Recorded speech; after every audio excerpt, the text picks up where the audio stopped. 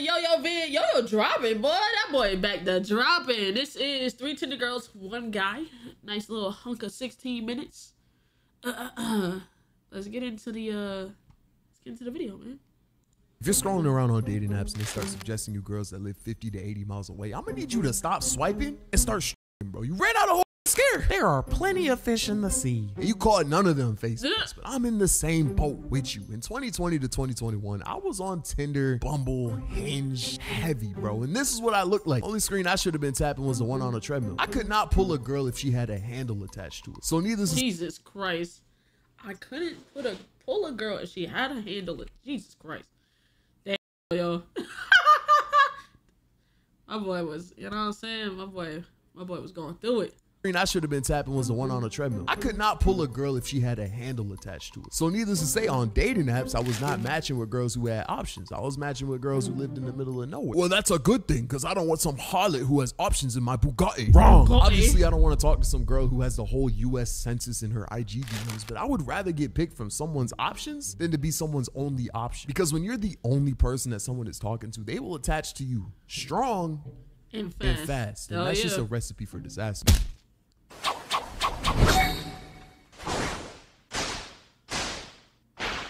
So I matched with this girl who lives in a small town in Texas about an hour away from me. We talked here and there, and I knew she was feeling me, but like, since there was such a distance in between us, none of us really took it seriously. But this one day I got a text from her saying that she would be on 6th Street with some college friends. Now 6th Street is this long road in Austin, Texas. Man, 6th Street, man, listen, man.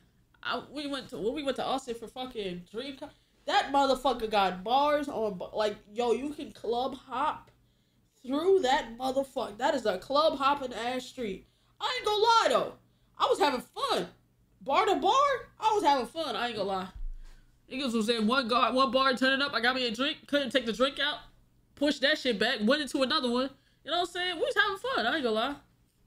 Texas, that's just riddled with like different clubs and bars and stuff. And at the time I lived downtown on 6th Street. Never doing that again. But the stars aligned. I mean, we were gonna finally meet. So, you know, I had to hit her with something suave, you know what I'm saying? I hit her with without me. I told her that if she came a couple hours earlier, I could take her out and show her around town a little bit. I didn't want to go clubbing with her because I don't drink and I don't smoke. And I've tried the whole being the sober guy at a club thing. Yo, oh my God, you can't take me anywhere. I'm so fun. Not for me. So she got a juice box. Man, chat. And you know what? It's not, he don't drink or smoke for like any like extra reason besides that he's never done it, so he just chooses to not to. Like, if he would have had a drink as a kid, he probably would have been drinking, but he doesn't drink, so there's no point in drinking right now. Yo, oh my God, you can't take me anywhere. I'm so fun. Not for me. So she pulls up already wearing her club clothes, and trust me, I did not mind. But taking her on a cafe date at 12 p.m. was definitely a very interesting experience. But that aside, she was mad cool, funny, we got along, like we had a good time. We walked around the town and stuff. I took her back to my crib, but then eventually it was time for her to go out and party with her friends. Oh my God! And I did not go. But after that, she texted me that she had a good time. She goes back home, and she came to Austin to party with her friends often. So we actually ended up meeting a good 2 or 3 more times every time she came to have fun with her friends. This one night I get a text from her saying, hey, I'm gonna be clubbing with some friends. I was wondering if I could come over, but I had an animation to finish that night. So I tell her I could, and she doesn't respond. So I assume she's just partying with her friends and stuff. So I go back to work, but some time passes, and I get a message so long that it makes the Declaration of Independence look like a suggestion of downtime. If I gotta scroll twice to read some shit, I'm not reading it. But I didn't even have to read this whole script that she sent me because the use of capital letters and the curse words showed me that she wasn't fucking with me at the moment. Now, I know she's drunk right now, and the way I move, anytime a woman tells me something while she's drunk, I always take it with a grain of salt. So I tell her, yo, have fun tonight. Let's talk about this tomorrow. And she doesn't respond. A couple hours later, I get a call from her asking if I could pick her up because apparently she left her friends to go blow off some steam. And now she's... Girl, you left your friends to go blow off steam, but you're calling me to come pick you up after you just cursed me? Hey, man. Women, man. Women. She's lost and drunk and scared. Even though I was really busy at the time, I still care about this girl. I didn't want anything to happen. She's alone. And I knew she was on 6th Street, so I didn't mind the 5-minute drive to pick her up. So I asked for the address of where she's at. And she's somewhere in North Austin. In what universe does leaving my friends to blow off some steam translate to going 30 minutes up north? Now I'm mad because I gotta go on a whole commute to pick her up and a whole commute to come back home when I should be animating this video that I gotta be dropping the next day. I really should have hit her with the niggas die every day and let her fend for herself. But instead I got in my car and I started driving. So I'm on the highway for a good like 10 minutes and then I get a call from Yoyo. Where are you? I'm on the way. I'm like 15 minutes away. 15? What? I'm on 6th Street. What are you talking about? The address you sent me was in North Austin. I'm partying. Obviously, I'm on 6th Street. Why didn't you say anything? Clearly, the address was wrong. Hurry up. I'm scared. Oh, my God. Deep breaths. So after finding out that it's my fault that she sent me the wrong address, I hit a U-turn and I start heading to where she actually is, which was 5 minutes away from my crib. I pull up and she's there with like 3 other girls drunk talking about, hey, my friends need rides home too. Oh, deep. Listen,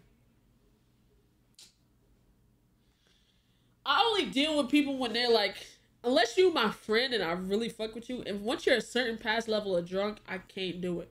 Because when I get drunk, I don't get loud, I get quiet.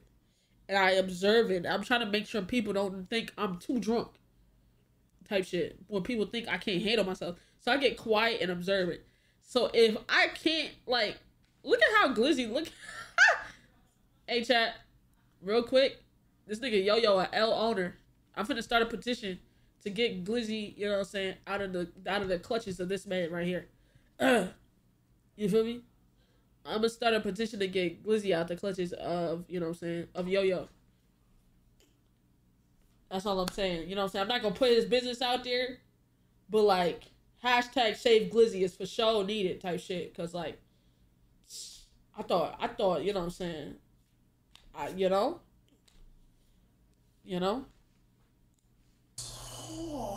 My car is now a city bus. I'm playing crazy taxi if all the characters were drunk college homies. I drop one friend off here, I drop another one off there. This one wants to get food, I drop this one off there, and eventually it gets to me and her in the car. And I'm not saying anything, no music, nothing. I haven't given this girl a name yet. We're gonna name her B. I eventually get to B's college friend where she stays with when she goes clubbing. Get there, I tell her good night, and she hits me with the, I'm not tired yet. You better watch some White Noise or George Lopez or something. Good night. Tell her to leave, and she's like, no. And I'm like, huh? And in this moment, it was almost as if she sobered up completely because she says in a serious tone for the first time of the night, I know if I leave, you'll never talk to me again. And hearing this gives me a look into the perspective of this girl. I mean, she wanted to hang out with me and she just wants to feel heard and loved. And she doesn't want me to never talk to her again. So I'm trying to get her out of the car so I can never talk to her again. And she is not budging at all, bro. We're arguing. She's crying. I'm trying to get home. I get tired of it, so I just turn the car off, get out, and just wait by the front door of the dorm. Mind you, it's been like an hour now. So my work shit is completely out of. Yeah, I would have did the same shit. Crazy grill trip, right? Not you trying to gaslight. You cursed me. You made me drop off all your friends. You sent me the wrong address. Bro, I am so done with this situation. Get the fuck out. The question, and I'm mad about that because now she's not only playing with my time, but she's playing with my money. I won't be able to finish the video the next day, so I'm not hearing her out at all. I'm waiting by the door and she's just staying in the car, and I swear like 10 minutes pass and nothing happens. But then I see her try to hop from the back seat into the driver's seat, and at that moment I was like, now it's my chance. So I rush over to the door, open it, and try to grab her out of the car. I grab her arm and she starts screaming hysterically, bro, and I took the fattest of steps back because that shit looked crazy. There's people on the side of the road looking at me crazy. I'm done. So I completely leave the car alone and go back to the front door. And I'm trying to like think if there's anyone that I know that she knows that I could hit up. I'm like replaying all of our conversations in my head, trying to think of something. And I remember her college friend who lives in the dorm. Her name is Anaya. So I go through her following, type in Anaya's name, and she pops up. So I shoot her a DM like, yo, can you get your friend? She's in my car. She's not leaving. And thank God she answered, bro. So she comes down, goes to the car, talks to her, takes another like 15 minutes, grabs her out of the car, and they go home. And I skirt the fuck out of there, bro. I get on the road and B starts sending me texts text apologizing profusely. And I'm looking at this shit like, this gotta be the craziest situation I've ever been in with a girl. That was until I matched with another girl who makes B look like the Virgin Mary. So this one time after a long tiring day of scaring all the local hoes, I matched with this girl who lived in a small town and we ended up hitting it off, and we did so well that we actually ended up FaceTiming that night. I'm not gonna say her pictures didn't look good, but she definitely looked way better than I expected. And that was a red flag, because when you're ugly, finding a cool, attractive girl that actually likes you feels like finding a nice car for a cheap price on Facebook Marketplace. You be looking at it. Too good to be true, bro. Like, in a way you like me. Like, you lying for real. You lying. Like, you gotta be like a salvage title or something. Like, it's too good to be true. I'm gonna need the Carfax. I didn't really have any options, so I continued to see it through. And she ended up being really cool. We had the same interests, humor, all that. Talked for a couple hours, we end the call, and then she ends up sending me this whole paragraph about how much fun she has. And she ended it with, I really like you, :3. Or is that called a colon? Bracket? I don't know. It was a heart nonetheless. Now, at the time, I appreciated that and I thought it was really cute. But little did I know that was going to be the beginning of a nightmare. So we keep it pushing, texting every day, calling every day, good morning text, good night text, the whole thing. And the more we talk, the closer we get. We do this for about a week and eventually we end up planning a link up. I give her my address, she gives me her address, we're talking about it. And I find out that this girl lives 3 hours away from me, bro. That's 6 hours there and damn. God. But I got the rose gold shades on, so I agree to pick her up, take her to my place for the weekend. So the week goes on, and as the day that I'm supposed to— oh, y'all was finna— hey, listen, ain't no way I'm driving 3 hours to pick you up, driving 3 hours back, and I don't got coochie on the brain. I'm sorry. It's not happening, bro. It's not happening. There had to be some type of agreement. 6 hours? Hey. You know, bro, if you're not handing up the phone, I'm not, and you staying at my house for the weekend, man, listen, you don't gotta give it up, but you're not staying here either, type shit, because ain't no way I drove 3 hours to pick you up, drove 3 hours home, and then after the weekend, I gotta drop you off, and then go back home. That's 12 hours of driving for some poonin'. Yeah.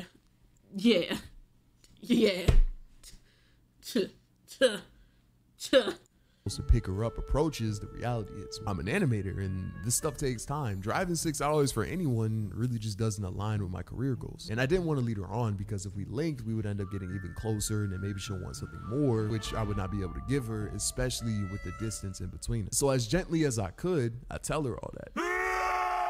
She was not feeling none of that, bro. You just don't like me. No, it's not you. You're all the same. I'm sorry. Why can't I just drive to you? No, I don't want her to drive to me because once again, I don't want to lead her on. I tried to explain that to her, but she is fixated on pulling up. She's saying, we'll make it work. I'll drive. We go back and forth. She gets in her car on the phone and I am practically begging her to go back into her house. Eventually, I get tired of it and I end up telling her, yo, do not pull up to my crib. If you do, I will not answer the door. Good night. She gets out of her car, goes back into the house, and hangs up on me. I go to sleep and I wake up the next day hearing nothing from her. So I'm thinking she needs some space. So I go on about my day. I get some work done. I go to the gym. I'm doing my thing there. And then I get a call. I look at my phone and I see that it's her. So I pick it up and I hear nothing but her crying, bro. She is hysterical. So I'm in the middle of the gym trying to get her to tell me what's going on. And through her sob, she tells me that she got into a car accident. Now, me not even thinking about yesterday, I asked her, yo, I'm sorry. Are you okay? Do you need me to stay on the phone? No,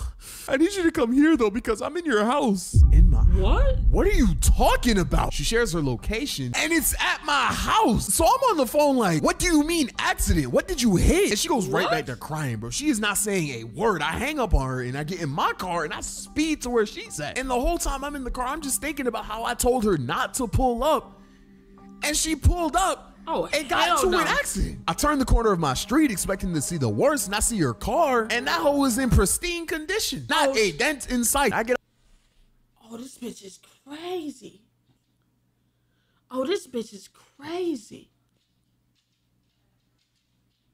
So not only did you pull up when I told you not to, you faked an accident. Oh, God. Get out the car looking for Mermaid Man, thinking she hit the invisible boatmobile or some shit. Her car door swings open. She comes to me crying, talking about, I just really wanted to see you. I really wanted to make this work and you weren't hearing me out. And she got me. I hope I didn't fuck up the camera with that, but that was my first time meeting her, by the way. Craziest first impression of someone I've ever gotten in my life. She got me though. Like, I'm in this parking lot looking dumb as hell. So I'm not even saying anything to the girl. I go on my car and she's like banging on my window and shit, but I just drive. Now, I couldn't really go anywhere far because the crazy ass girl was at my crib, but I left for a couple hours. I come back.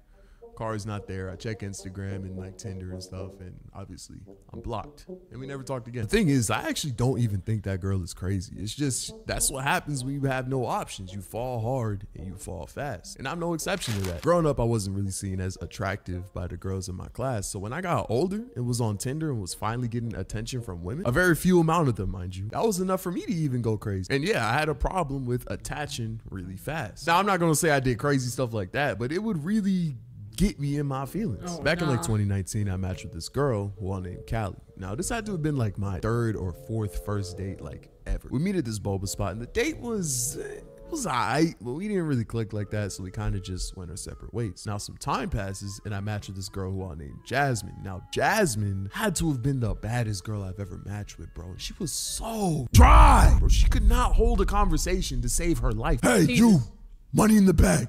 Okay. And because of her dryness, I could not lock down a date. It was impossible to talk to the girl. But as one day I'm working on a video and I get a text saying, hey, I'm gonna be at the downtown park taking a walk. You trying to come along? So I'm like, my soldiers push forward. Yeah. My soldiers scream out. Yeah. My soldiers run. Yeah. Sure, I'm down. Now, this is before I had a car, but I still lived downtown and the park was like a 2-minute walk away. So I make my way there and she texts me that she's in the parking lot. I'm in the parking lot too and I'm looking for her, but I don't see anyone but a man and this old couple. So I text her, yo, where are you at? I don't see you. And she stops responding. So I just make my way to the park and the man that I saw earlier stops me. They stop me and say hello. And after hearing the voice, I realize it's not a man, but it's a girl with really short hair. Hey, Yoyo, long time no see. Huh?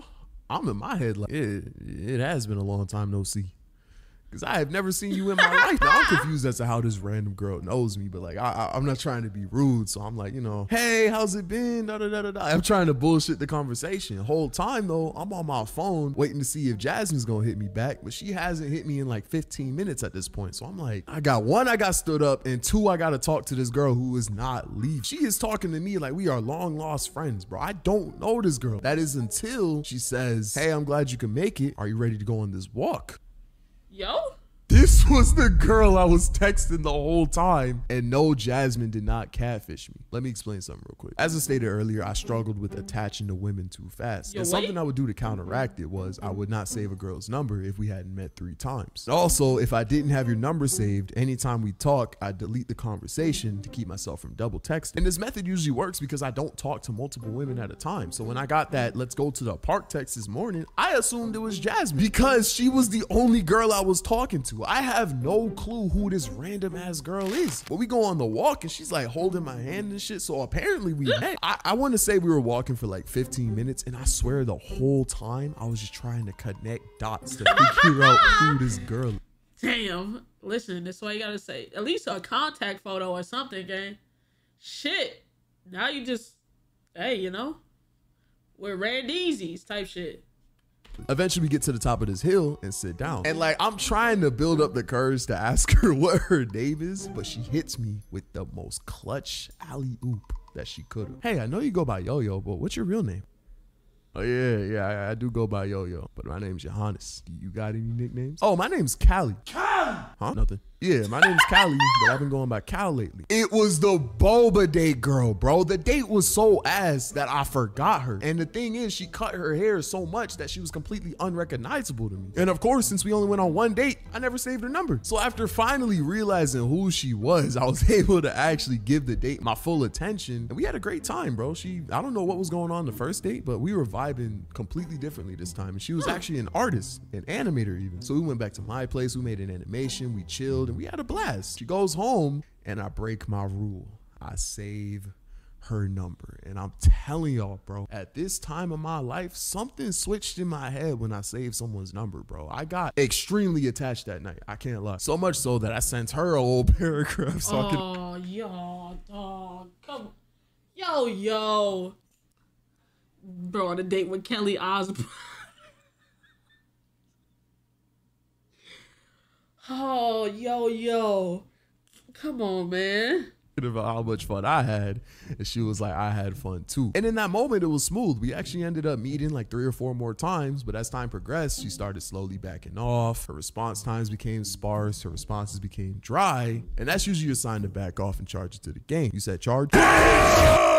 I went full throttle, bro. I got to double, triple, quadruple texting like I was running up an air combo in Street Fighter, bro. It was not a good look, bro. I was bothering this girl so much to the point where I ended up getting left on red and unfollowed on IG. And I can't lie, that shit hurt. And the worst part about that shit was that I still could not get Jasmine to go on a date with me, bro. I was blown. I ended up deleting Tinder. So time passes after that and life starts looking good again. And I actually end up going to get my first tattoo, the one on my hand. So I park on the side of the street and I make my way to the shop. I'm walking and I see this girl. It was this really, really beautiful girl holding hands with this, what I would assume was a girl as well, but she had a shaved head and like a tattoo sleeve. And as I made my way closer to him, I realized it was fucking Callie, bro. And I'm just scoping the scenery. She has a bag on her with a pin that has the trans flag. When I saw that, it just started connecting, bro. The 2 haircuts curving me, the going by Cal. My game was so bad that this girl switched teams. Now that would have been fine and dandy, but the part that got me is she switched teams and started pulling badder bitches than me, bro. The girl. That is crazy. Yo. Damn. You know?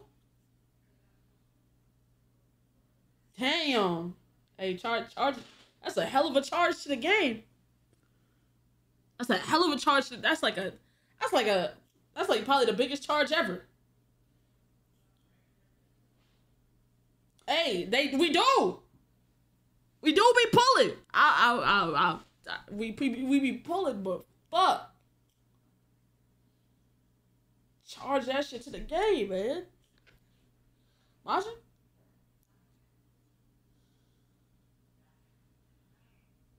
Marshall?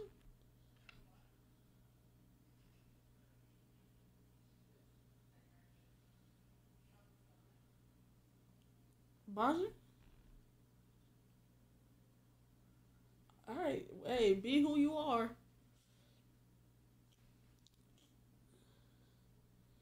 What's good, Riley? Girl she was with was fine as fuck. I was sick. Let me preface something really quickly, bro. No transphobia. I have genuine love for everyone. This situation was just funny to me now. But at the time, bro, I was in the trenches, bro. No amount of Juice WRLD, XXXTentacion, and 2 a.m. driving could get me out of this rut, bro. I was sick. The moral of these 3 stories: don't scare the bitches, because one day the bitches might scare you back. That is crazy work. That's crazy work. You know what I'm saying? Charge it to the game, Yo-Yo. Hold on.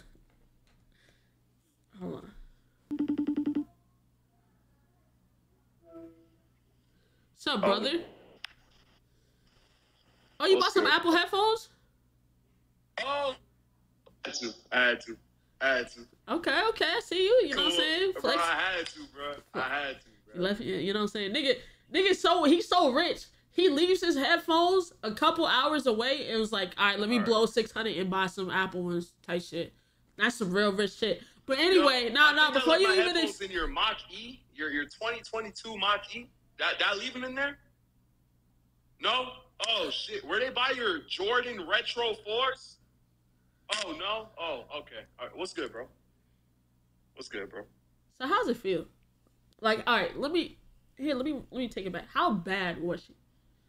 Which one? The one that you couldn't get, but your ex-date, the one you was down bad over, you know what I'm saying? You talking about Jasmine? No. I'm talking about the girl that Callie pulled. Like, how bad, like, on a scale of... Oh my God. Nigga, the way I drew her in the video was pretty similar to the way she looked, bro. She was fine. She had one of them, bro. You know what does it for me, bro? When girls had those damn beads around their waist. Oh, she had especially when they're black. She had one of those? Girl. She pulled one of them artsy joints, bro. Oh, not the artsy. Oh, that be The burning artsy incense ones, and the shit. artsy ones that listen to Earth, Wind, and Fire and Erica Badu, bro. Drinking tea and shit. Oh, damn. I didn't even know they went for those, bro. Damn. Whoa. Damn. When she cut her hair, she looked like Rob Dyrdek, bro. I was sick. I was sick, bro. Damn. You ever watch Breaking Bad? Yeah, she yeah. She looked like motherfucking Jesse? What was his name? She looked like Jesse, bro. I was so blown. I was Bro, I don't think I did the story justice, bro. Like I was in my room. What's that Drake song? And we rolling. What's that song? And we rolling. I know it's. I can't put my deep pockets. Yeah. Deep pockets, bro. That was my shit, bro. Damn. Bro. That's crazy. Nah, damn. Earthy? She pulled earthy. She pulled one of them, bro. Damn. They probably still together to this day, bro. I ain't going. I didn't even know they were. Y'all go for those? I ain't even know. Hey, bro. man, listen. I ain't even know. If I'll be honest with you, bro. If I showed you my lineup, you'd be like, damn, you got a hell of a lineup. I ain't gonna lie. My lineup is crazy. It might be. I might need to grow out this fro and get some butterfly locks, bro. That's what it takes. So, you know what I'm saying? That's the one thing I will say. My lineup is crazy. Forever crazy. Bro, you know what it is? It's not fair, though. It's not fair, though. Because you can pull women because you got all the cards in your head, bro. For sure. It's like when you level up in a game and go back to level 1. Damn. It's not fair, bro. It's not fair, bro. It's not fair, bro. But you like... So like, what's the next the glow up, the next transition? What you know what I'm saying? Simba is a gay cheat code. Alright, man. Oh God though. And bro, so you have you gotta hear the abilities you got, bro. Okay. You got the abilities of an older nigga, because girls like older men. You got the abilities of a light skin, you got the abilities of a dreadhead, you're tatted, and you got bread. You fucking Omni Man. That shit is not fair. That shit, I can't compete. I'm 6'3" and I still can't compete. You can. No, if we go, say we're both talking to a girl and she goes both ways, you got it. You got it. I can't compete. You can. Compete, all right, so we. Thank God I can't compete. We need to find you know what I'm saying, the next stage in the glow up to figure out, you know what I'm saying, to set you apart. Oh, the next thing I need, bro, it's the braids. It's the braids. I ain't gonna lie, when you had the braids, you was cooking. I need to get my damn beard to connect, bro. Would you ever go goatee?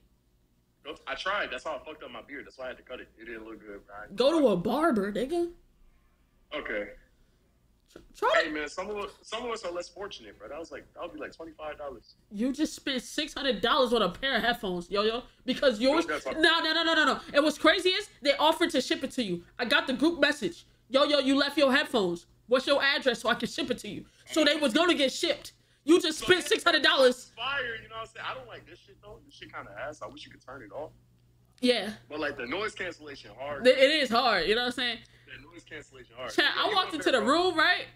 I walked into the room. This nigga had a pair of AirPods on. I said, "Oh, he got some AirPods. Okay." This nigga turns to me, unsolicited. I ain't even asked him. Nigga turns to me and goes, "Oh yeah, I stole your headphones, by the way." Puts it back on and gets back the drawer. I said, "Cause it's like, what you gonna do? You gonna take them back?" I mean, maybe. Maybe. Hey, that's a lot of maybe. I ain't gonna lie. You know, I was being nice though. You know what I'm saying? I was being nice. You feel me? I ain't gonna lie, chat. I ain't gonna lie. I don't even know what I was gonna say.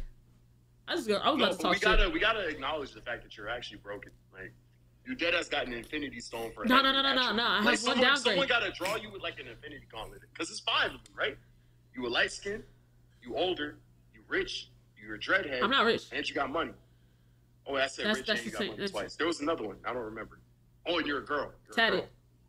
Bro, that's 5x attributes, bro. Listen, no, but like it cancels out because I'm fat. If I lose the weight, bro, it's over. Funny fat niggas win all the time. What are you talking about? Drewski? Are you serious? Hey, you know, listen, all I'm saying is if I get unfat, you're bro. broken. It's if I get unfat, it's over. Fat don't count cause funny. Listen, man. Let me make that meal plan for you, bro. Hey, you know what I had today for lunch? Type shit. Type shit what? I had me a little tuna joint. Come on, A little tuna joint, you feel me? What seasoning you put in? What seasoning you put in? Just some salt and pepper. On the, Salt, pepper. yeah, you know what I'm saying? Some basic shit. Yeah, and then for dinner I had some steak strips with vegetables and potatoes. I don't know how crazy this is gonna sound. It's not that crazy. Cauliflower rice, bro. I'm telling you, makes it way more filling. I tried to like. You gotta saute it. You gotta saute it. Okay, cause like I was getting the bagged ones and I was heating it up and I'm like, this is just not. No. You gotta saute it and get a crust around the cauliflower rice. On God. Okay. On God. Okay. Valid. But yeah, I'm not putting you on any more game, bro. I gotta catch up, bro. Like I think. How do I even catch up? I gotta get a Hellcat. For sure. I gotta get a Hellcat. That's the only way I catch up to you. If you like, okay, so get a Hellcat. I feel like the braids, the Hellcat. You buff, you know what I'm saying? And we gotta get you some ankle support shoes, and then I feel like after that, Have a great stream. Huh? Have a great stream. Like just if you just like get some ankle support.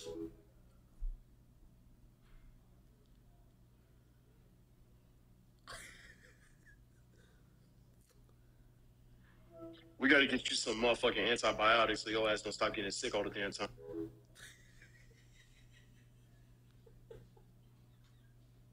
Hold on.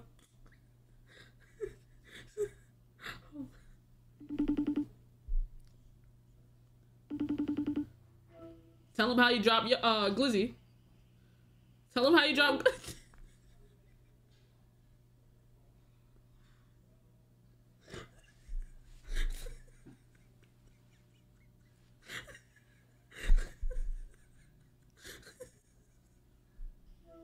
Tell him I'll use one on the trip that needed a retwist. Oh yeah.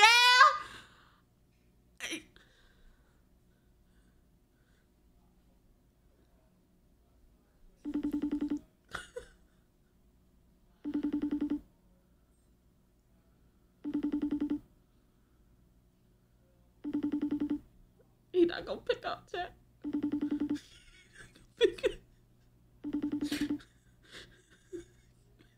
You gonna ego me? It's crazy. Damn.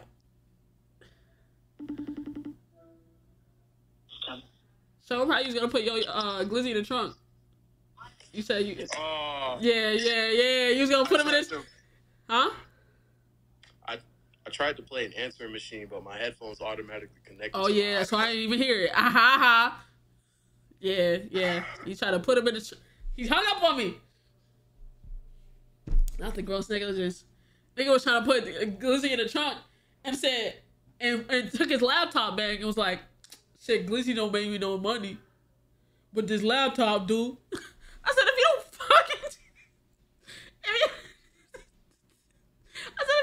fucking take him and put him in the front. Hey, I ain't gonna lie. Same though, low key.